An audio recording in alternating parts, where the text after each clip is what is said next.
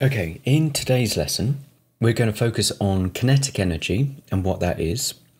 And we're also going to look at the Work-Kinetic Energy Theorem and how that relates to the concept of work in physics, which we covered in the previous lesson. So any object that is moving with some kind of velocity has kinetic energy. And the amount of kinetic energy depends on two things. So the kinetic energy varies with the mass of the object, but the kinetic energy also varies with the velocity of the object. So both the object's mass and velocity contribute to its kinetic energy. So the equation for kinetic energy is written like this, where the kinetic energy is equal to 1/2 multiplied by the mass of the object multiplied by its velocity squared. Now, as you can see here, the kinetic energy varies more greatly with the velocity than it does with the mass. So if I double the mass but keep the velocity the same, the kinetic energy doubles. However, if we keep the mass the same for an object and double its velocity, we quadruple its kinetic energy. Velocity of an object affects its kinetic energy more than its change in mass. So we're going to imagine this is a flat surface, and we've got an object of a certain mass on this flat surface, and something is pushing or pulling this object in this direction with a constant force, or a constant net force. Now this constant force doesn't vary with time, which means that it doesn't change direction with time, and it doesn't grow or shrink in size with time. It stays constant. We know that from Newton's second law that the force, or the net external force acting on an object, is equal to the object's mass times the acceleration. Now, if this force is constant with time, then the acceleration must also be constant. Now, we covered in a previous lesson in kinematics, and if you need a refresher in kinematics, I have a playlist in the description or in the card above here. But we looked at kinematics in a previous lesson, and one of the kinematic formulas that we derived, or that we used to answer kinematic problems, is this equation here, where the final velocity squared of an object undergoing constant acceleration is equal to its initial velocity, what the velocity was before the object was accelerated, squared, plus 2 times the constant acceleration multiplied by the distance the object has travelled. So we also learned in a previous lesson about the work done by a force on an object during a displacement, and the net work done by a force is equal to the constant force applied to that object multiplied by the distance that object travels due to that force. So in our example above here, we've got a force pushing our object in the horizontal direction, and it travels a distance of delta x. And the direction of the force here is in the same direction as the displacement. So it's not at an angle like this, it's in the same direction. So you may have also seen this formula like this, where the net work is equal to force multiplied by the distance travelled cosine theta. And if the angle theta is equal to 0, then cosine theta is equal to 1. In other words, when the angle is equal to 0, then the angle between the force and the displacement is equal to 0. They're parallel to one another. But because we also know that Newton's second law, the net force acting on an object is equal to the object's mass multiplied by its acceleration, we can substitute this right-hand side into our work formula here.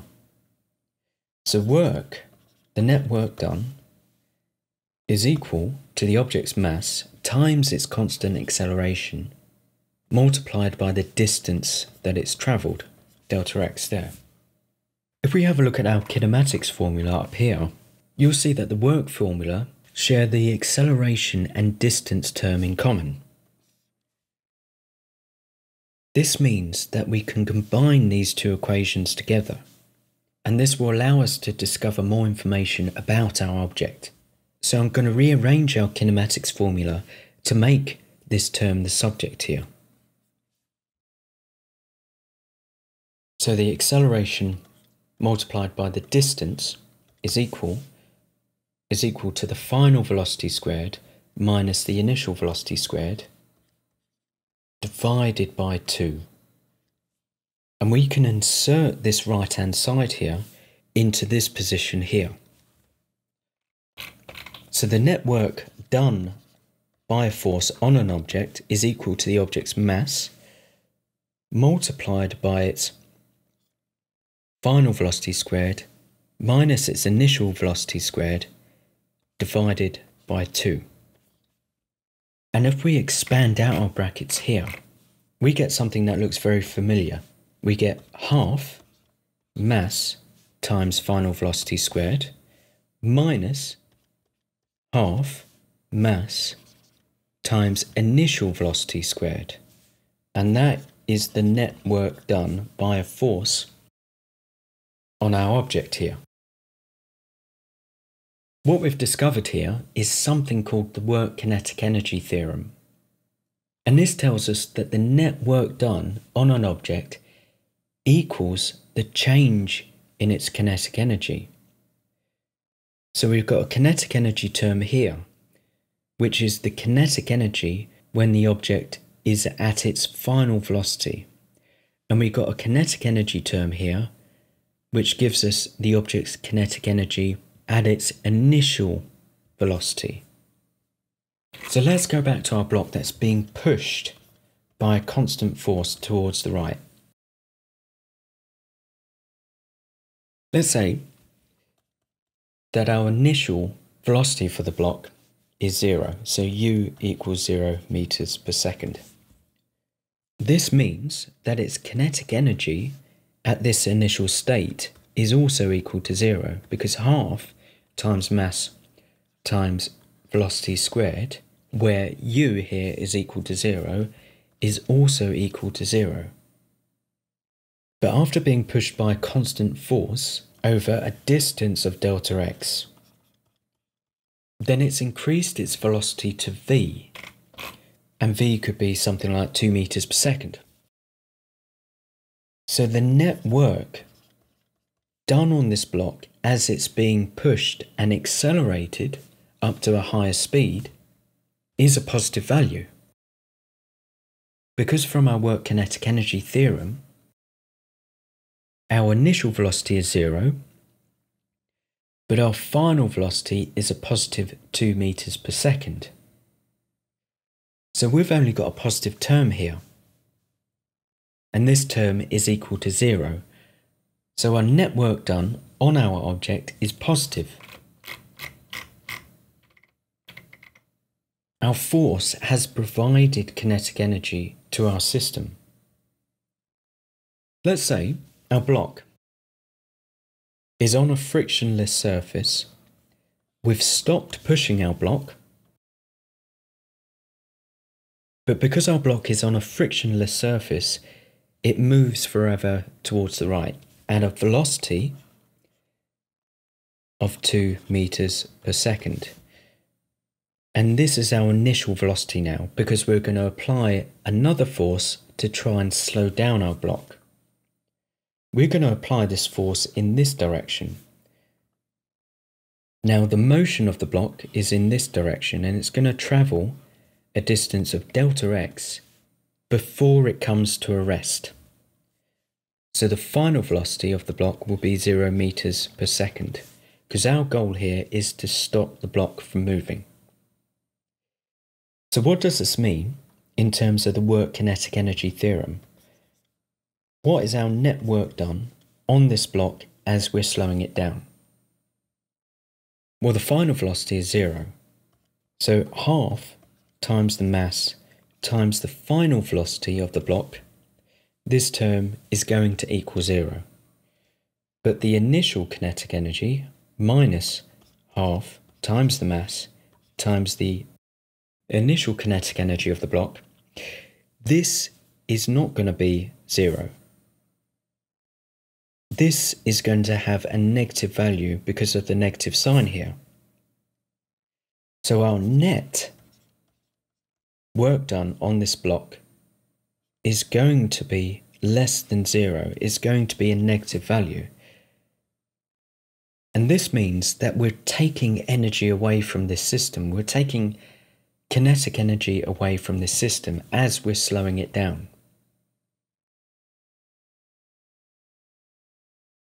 So in summary, when the net work is positive, we are adding kinetic energy to an object, causing it to move faster. This means that our final velocity here, this v term, has a higher value than this initial velocity term. Say if the final kinetic energy is 10 joules, but the initial kinetic energy is only 5 joules, then 10 joules minus 5 joules is a positive 5 joules. We've got a positive net work done. But if our net work is negative, we're removing kinetic energy from an object, making it slow down. So in this case, this final kinetic energy is lower than its initial kinetic energy, because initially the object was moving faster than it is now. So for example, if our final kinetic energy is lower at 2 joules than our initial kinetic energy, say 12 joules, then we get a negative work value, which means that we've removed kinetic energy from an object in a system. What does it mean if the net work done is 0? So what happens? What does our system look like if the net work done is equal to 0 joules? Well, this will only happen if the kinetic energies from the final state and the initial state haven't changed, which means that the object hasn't changed its velocity. These velocity terms will have the same value, the same velocity. So for example, if an object was moving at 10 meters per second towards the right, and then 5 seconds later, it was still moving at 10 meters per second towards the right, its velocity hasn't changed. This is the final velocity. This is the initial velocity. If these values are the same, then their kinetic energies haven't changed. And if you minus these kinetic energies together, which are the same, you'll have a value that's 0.